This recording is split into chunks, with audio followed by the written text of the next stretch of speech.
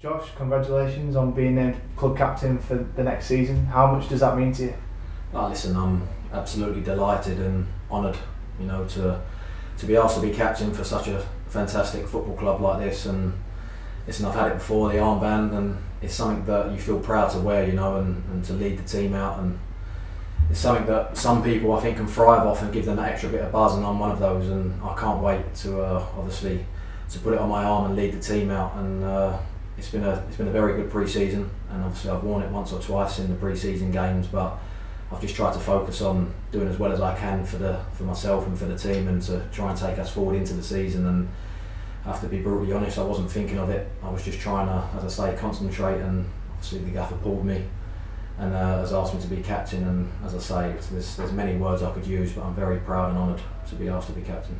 And what does it mean to you to wear the armband? Does it change the way that you go about your game? Does it change anything you do in the dressing room? It probably comes with a little bit more responsibility, and expectation maybe. But again, it's, for me, you've got to be challenged in life. You've got to have competition, and this sort of thing is something that can make me stand up taller and push my shoulders back. And as I say, I keep using the word, but feel proud, because it's nice, that you feel like you're the leader, and you can lead the team out. You're at the front, and you're going to try and push all the way and pull everyone with you, in the right direction. And I'm sure there'll be a few more sort of jobs, if you like, and things that I might have to deal with, and players and boys coming to me asking for opinions, and me having to relate obviously with the staff. And it's something that I've always had. I wore the armband as a youth team player, reserve player, and as I say, I've worn it as a first team player at previous clubs. And I keep saying it's something I'll get a buzz out of, and I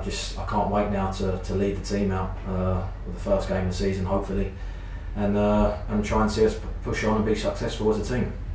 Another new signing, Anthony O'Connor, has been named as vice captain. What do you make of that, and how do you think that will impact Anthony's game? Yeah, Ant is very similar to myself. He's a talker, he's a leader, and the way he plays, he always wants to drive on and be on the front foot, and just like myself as well, he's a winner, which we've got a lot. We've got a lot of winners in that changing room, and obviously he signed similar time to me, and we spent some time in the hotel, and so obviously I became quite close with Ant. And he's a great lad. He's very energetic, and I think it'll give him as well a lift and take him again, to the next level. And I'm sure he'll be very, very happy with that as well. And together we can hopefully try and lead the team in the right direction and become a successful side. A lot of the signings we have made this year have been on the younger end of the scale. So with a squad that's quite youthful, do you think it's important to have experienced players and that everybody assumes more of a leadership role?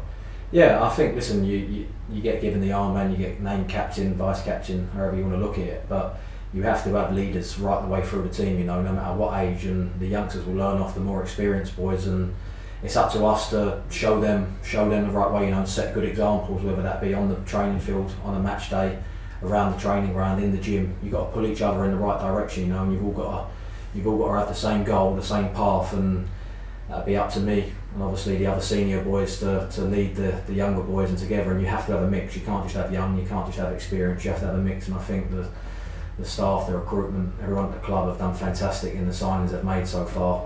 And I think we're building a great squad here, and training and the structure of everything about the whole place has been top drawer, and I've really enjoyed it, on my behalf, the 4 or 5 weeks we've had in pre-season, and this has just topped it off for me. And I'm so excited now to get out there and help this club back to where it belongs, because the fans and the fan base that this club's got deserves it. I've seen it already through pre-season and other things, and the fans are massive, and they've got to see what we're trying to do. And I can only assure them from me and from the boys and the team, everyone at the club, we're pushing and striving to go in the right direction, and we want to take this club back to where it belongs.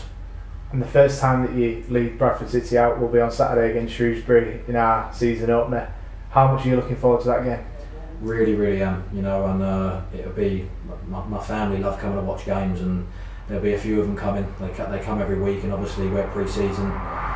Games are quite local. Obviously they've been up once, maybe twice, but they haven't seen quite enough as what they'd like, and it'll be a proud moment for them to see that. And but I've been excited for this game. This is pre-season's pre-season. You have to use it for what it is. You have to get fit, get together, get a togetherness, and work on the things you need to work on and take into the season. But Saturday's a real one. Saturday's when it really matters, and it's all about the 3 points, and that's why we're in it at the end of the day. We want to put smiles on people's faces, and that be our fans. And I'm hearing we're selling fantastic amount of tickets so far, and long may that continue, because the bigger support, the more vocal and loud they can be, our fans, that's only going to strive us on, because I'm sure the more we bring it, it'll be more like the home team, if you like, with how loud I know and seen they can be. And so hopefully they can keep coming in their numbers, and with that we put in a good performance and get the 3 points and the win, and push on from there, and hopefully the numbers keep rising.